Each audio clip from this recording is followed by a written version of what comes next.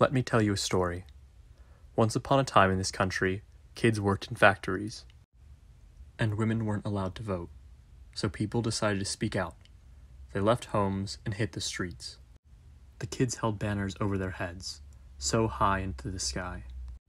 With Mother Jones, the little steps linked Philly to NYC, saying that our future awaits. And the women wore beautiful hats to parades. Their audience covered the street like a new carpet, rolled out all the way to the Capitol. And there was a time when working 80 hours was commonplace. So people began to sing, "We are summoning our forces, from shipyard, shop, and mill, 8 hours for work, 8 hours for rest, 8 hours for what you will." At times the sound of the singing tangled with the sound of mourning.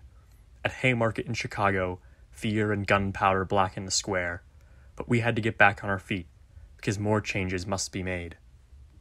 Our dream was yet to be heard by history. Our silent sit-in was yet to be witnessed by history. So when our young sons were drafted into the army and sent to Vietnam, we knew more changes must be made. And when today a full-time worker still struggles for rent, more changes must be made. My dear boy, today you ask me, why must we vote? I hope now you have understood. Wow,